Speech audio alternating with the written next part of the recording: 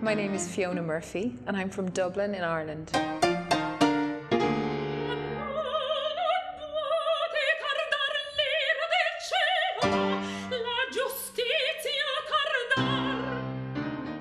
I started singing at a very early age in the church choir in my hometown in Lucan, County Dublin.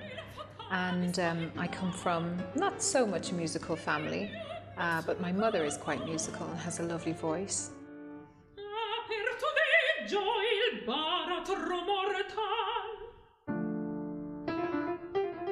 I suppose the first performance I really remember is as young as I was and as insignificant as it was singing the solo in Mass, the 10 o'clock children's Mass, when I was about 10 or 11.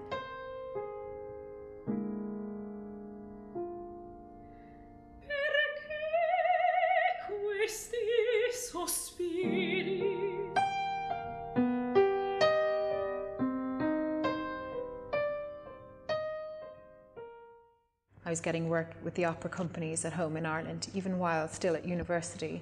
And so I decided to take it more seriously and go abroad and study.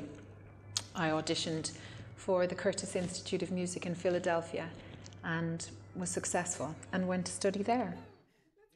After the Curtis Institute, I went to Houston for 3 years to take part in their studio program at Houston Grand Opera, which was a wonderful opportunity because you get to work with and meet great guest conductors, world-class singers.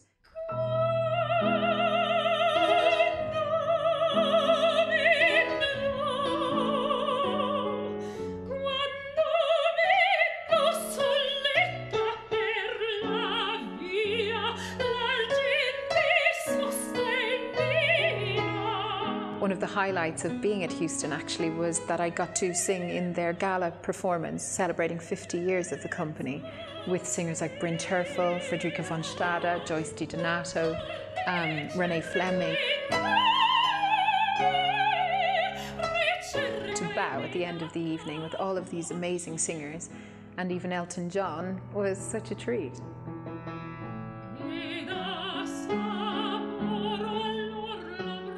While I was in Houston, the casting director of English National Opera heard me there and invited me to come and cover Carmen and sing Mercedes in their brand new production of Carmen at the Coliseum under the baton of Edward Gardner.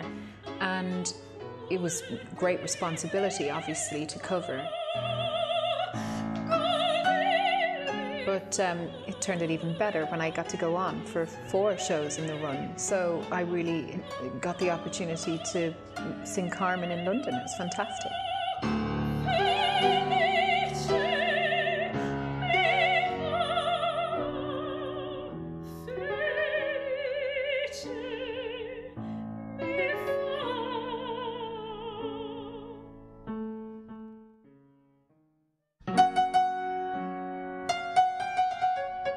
Having sung mezzo professionally for so long, I slowly but surely knew that the voice was getting higher. I've always sung high lyric mezzo-soprano roles, but the ordinary thing would be or the more normal thing would be for the voice to go lower, for a soprano to turn into a mezzo-soprano.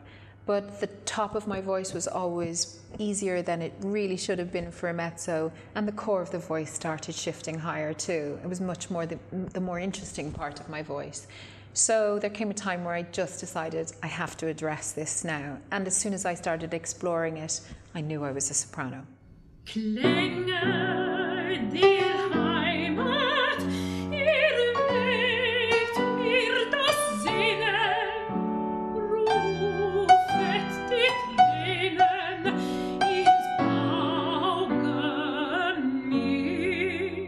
It was a very gradual process. I was never singing very low mezzo-soprano roles anyway. Roles such as Annio, Fox and Vixen, Zerlina, Valenciennes. They were all roles I found quite easy and really enjoyable because they were obviously higher roles. And so it was something I just had to address.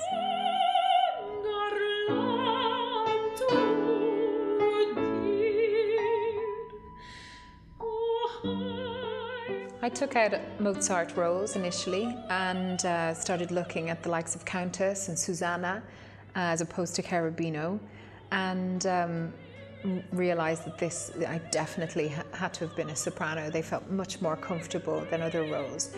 Singing Elvira in Don Giovanni, for example, became much more comfortable than singing Zerlina even.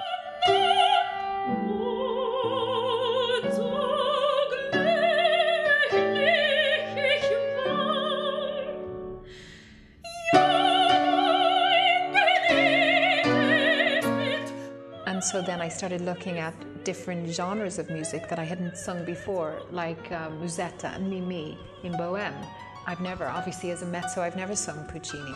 And I just realized that I had a great affinity to them, even character-wise. So it felt very comfortable.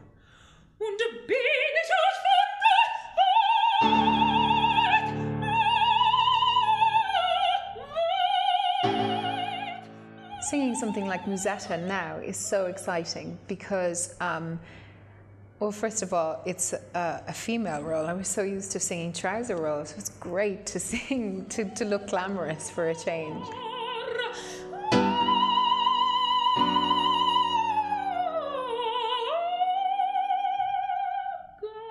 There's so many more facets to the character. She's much more coquettish than anything I've done before.